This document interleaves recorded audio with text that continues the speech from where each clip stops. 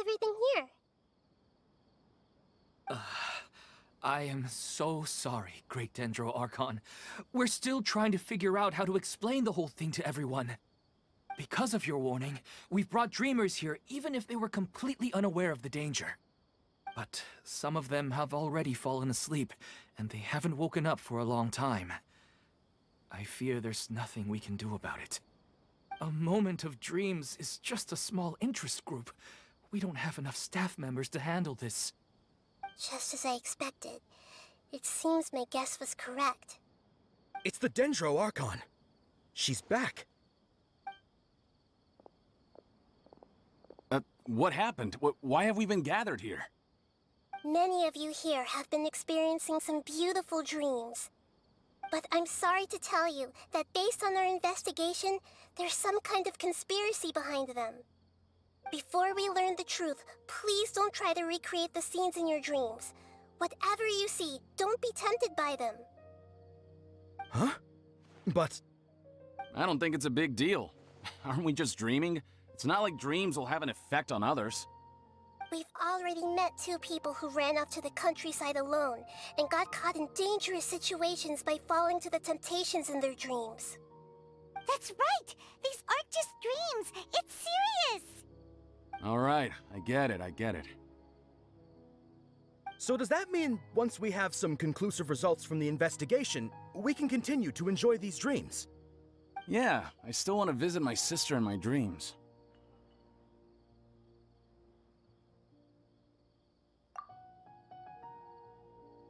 I'm sorry if what I'm about to say sounds a little offensive, Great Dendro Archon, but we had a discussion with the folks who just arrived here. In all of our dreams, we were able to reunite with people who were very close to us. Okay, but you want to be burned to ashes if you try to tag down to the Archon.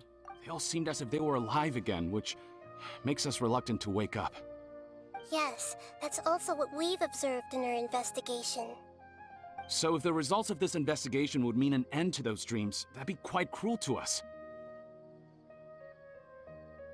All of us understand the danger, but perhaps you can't quite understand just how much those people mean to us. I don't think everyone will be on board with the plan to abandon these dreams for good. Before the conclusion of the investigation, they'll at least want to meet the people in their dreams one last time and say goodbye.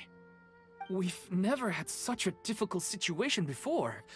It appears that not many people are willing to cooperate. So they still want to return to their dreams despite knowing the danger? That's right. Compared with these sweet and beautiful dreams, our warnings of danger are dull and emotionless. It looks like the situation will inevitably spiral out of control. The more time we waste, the more people will ignore our warnings and return to their alluring dreams. So, what should we do? Seems we have to go into a dream and find out the truth for ourselves. Pedrush, is there anyone here who's experiencing a marvelous dream right now? Let me think. Yes, this way. Good. Please take us there.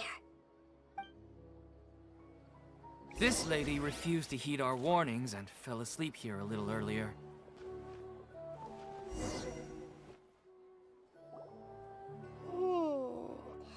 She's only asleep and hasn't started sleepwalking. It seems she hasn't sunk too deep into her dream yet.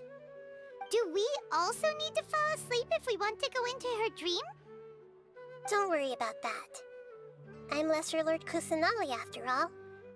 Now, don't be nervous. Just close your eyes. Imagine yourselves as waves gradually rolling onto the beach. You slowly wash over the shore and sink into the sand.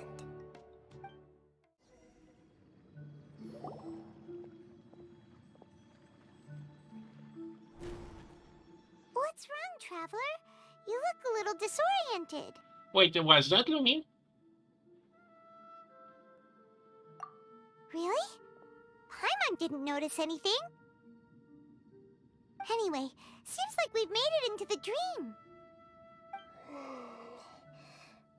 I thought we would arrive at some familiar scene, but we seem to have landed in a completely unfamiliar place.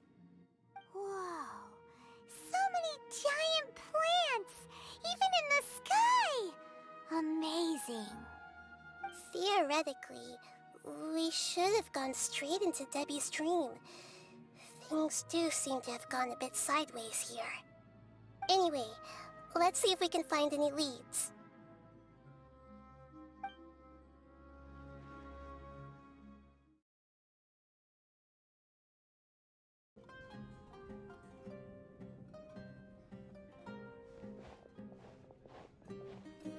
Hey, this place looks familiar. Isn't it Puspa Cafe? Oh, Paimon sees Debbie. She's right over there. Looks like we've come to the right place. These alluring dreams often portray a scene from real life, which concurs with our previous findings. Really? But what about that space we were in just now? You can't mean this is another collective dream? Yes. Given that so many people have been experiencing these beautiful dreams, I would say it's very likely that they're interconnected. Compared to an interconnected dream, independent individual dreams would be much harder to manage and manipulate. Ah, Paimon gets it now. Well, let's go talk with Debbie. Oh, but there are some other people next to her. Are they dreaming too? If this space is exclusive to Debbie's dream, then the others beside her are most likely the people she cherishes. Anyway, we should confirm that first, just to be sure. Huh. How do we do that? Just leave it to me.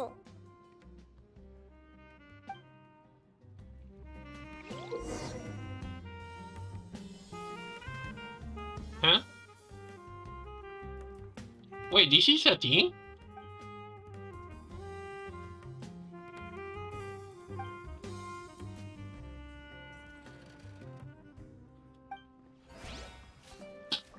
Wait, her skill can read minds? Okay, I need to test that out. Is there other NPCs here? I see everything.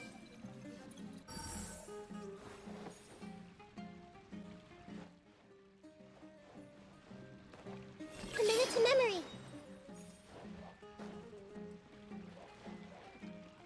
Hey!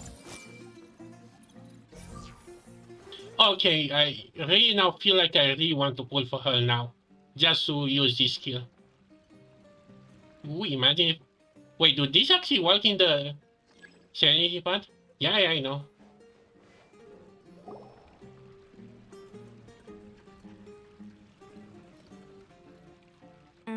The coffee here still tastes the same as ever. You two have traveled all around Tibet. Surely you've all tasted better coffee than this. I suppose so, but no matter how good things may be elsewhere, nothing beats the taste of home. That's right. It's hard to change your tastes. Anyway, here's to your return home. Welcome back, everyone.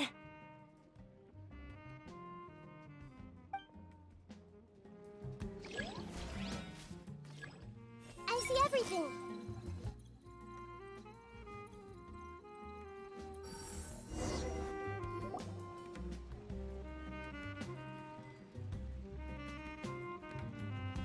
Huh. How could they be?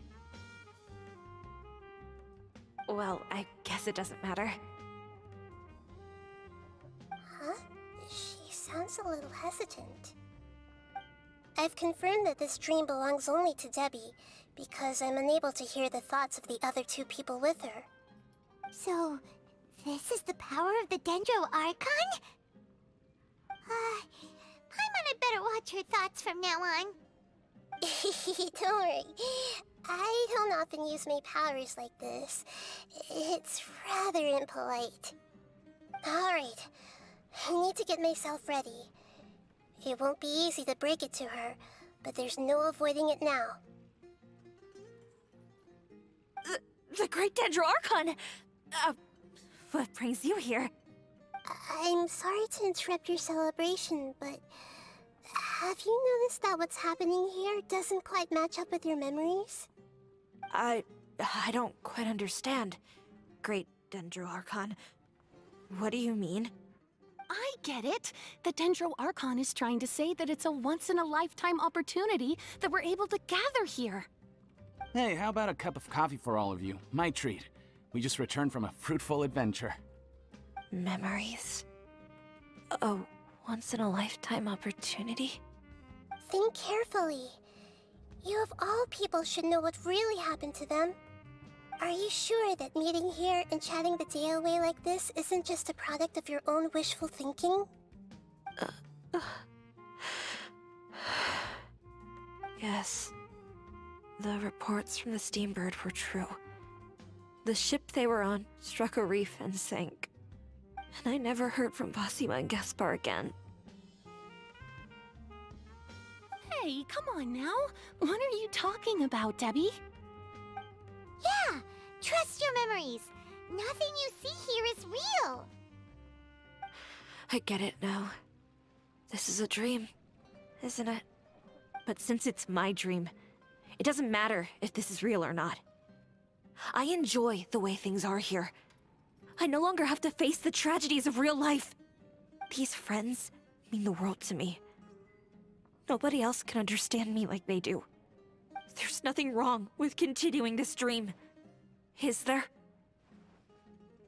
I'm worried that if you were to continue dreaming like this, the lines between dreams and reality will gradually become too blurred for you. These dreams will always give you what you want, while reality remains full of pain and difficult situations. If you're not careful, you can get hurt. Don't worry. I still have control. I won't let it go that far. Are you sure? Hey, how about we put all this troublesome stuff aside and get back to our coffee and snacks, hmm? Whether it's just a dream or real life, you should be happy. You can't just brush off something like this. We don't even know how you people got here or where you even came from. Sorry. Paimon didn't mean to upset anyone. No, it's alright. I understand that you're just trying to look out for me. It seems that for now, this place is still relatively harmless for you. But I wonder if there's any way to go deeper into the dream. Huh. Now that you mention it, I once heard a strange voice tell me that there's an entrance here. I'm not interested in checking it out at the moment, but maybe I'll go in and have a look later. Okay, thanks for your help. Just as I expected, we're only on the surface of this dream. Let's go. I'm actually surprised he's that cooperative. Everyone hold hands! It's all just a dream. I see everything!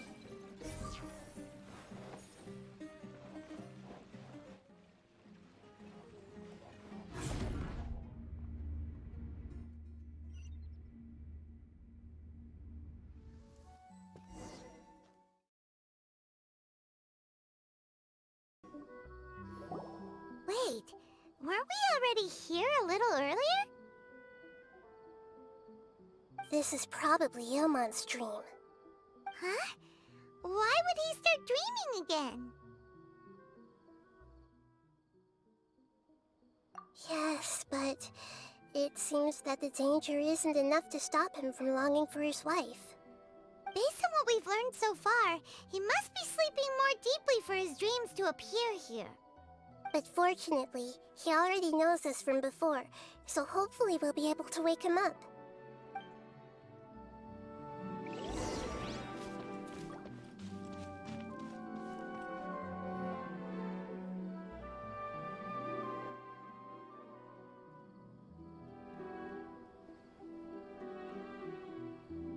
Ilmon!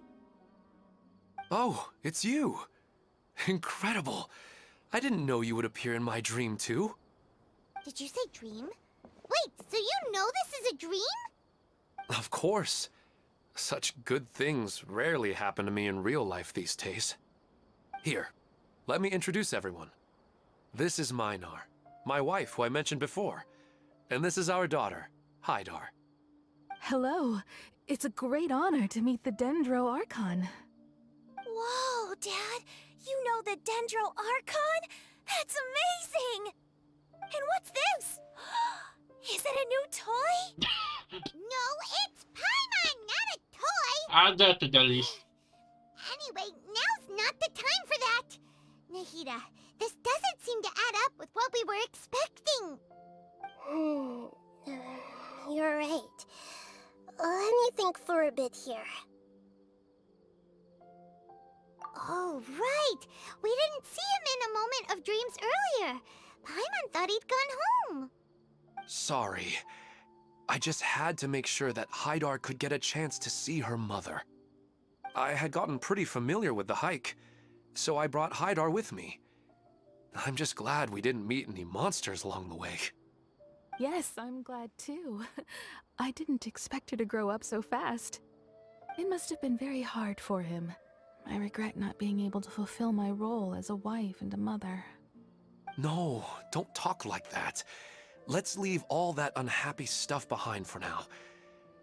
Even if we're in a dream, it's still a blessing that we've been able to reunite in this way. What should we do now? Should we tell him the truth?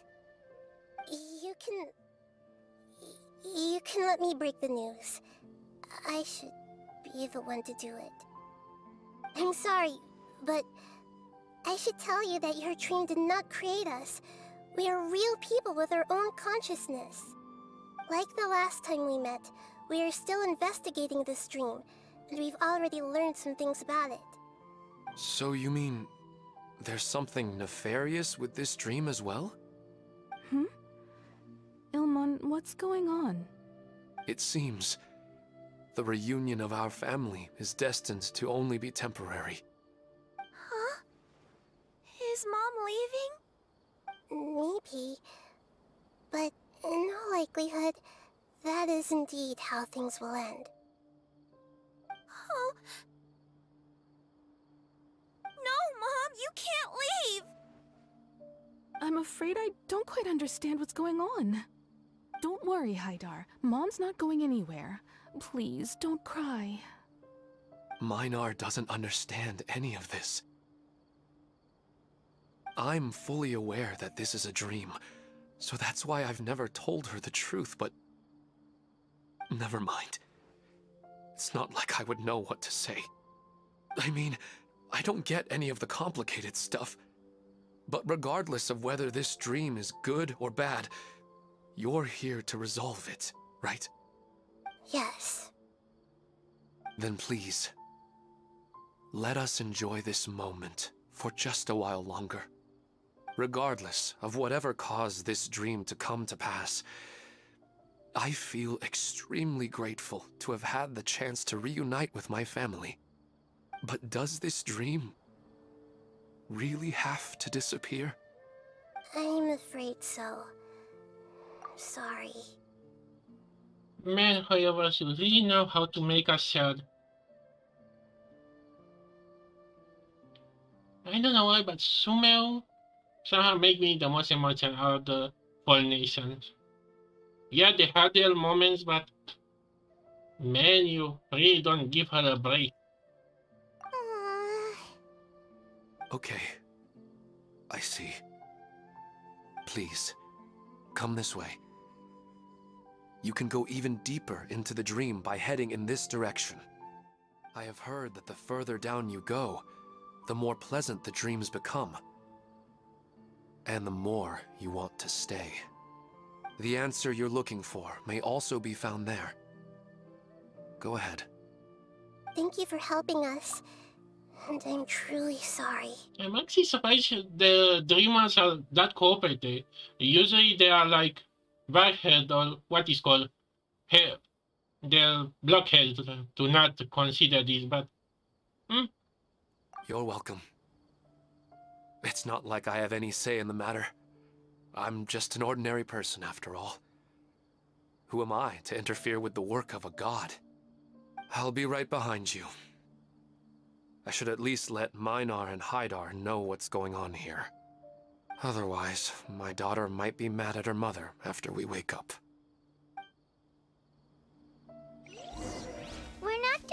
something bad, are we, Nahida?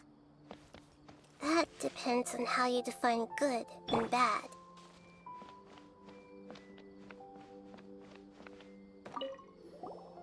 You go right on ahead. Cheer up, Dad. And Mommy, too. Thank you, Haidar.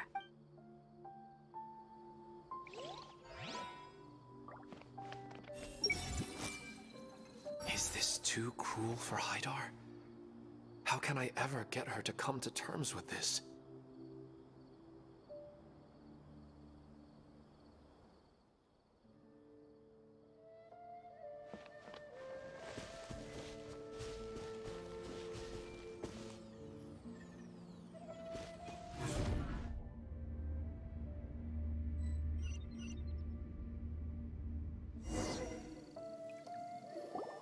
It's the same place again. This place is almost like a flight of stairs that connects all the dreams together. But they appear to be getting more and more aggressive. Regular stairs wouldn't try to attack us. Right. Something seems to be off about our theory. Ilmon is clearly aware that he's dreaming, and he's enjoying it. Rather than dreaming on a deeper level, he almost seemed more awake. I believe we're on the right track, but we just need another explanation. It's not that the dreams are getting deeper, it's the owner's attachment to the dreams that's getting stronger. But you would never mistake dreams for real life, right?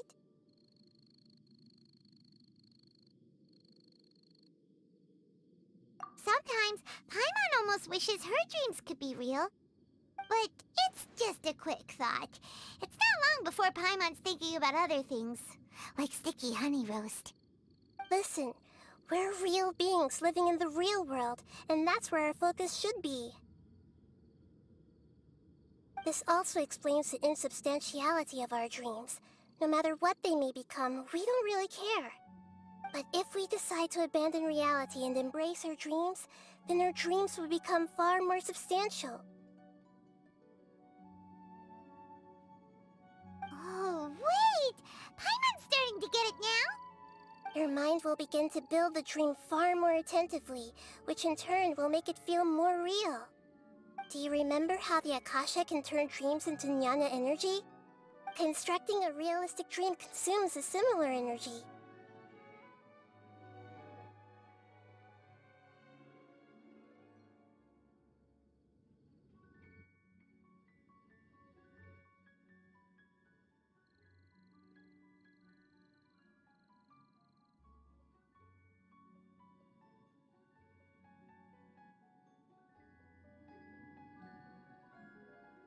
Does that mean there's a host of these dreams here like Milu during the Sabzeruz festival? If we wake that person up, this collective dream will end, right? Most likely. But the collective dream in Sumeru City was created by the Akasha, and now the Akasha has been turned off. This has nothing to do with the Aranara, and humans are not capable of creating a collective dream. Which means... Huh? So, did someone manage to restart the Akasha? That's impossible. But they are probably a scholar of the Academia who had a close connection with the Akasha. Even so, how did they manage to do it? And how did they choose the host? Yeah, we haven't gotten to the end yet. Once we know their motive, all the questions will resolve themselves.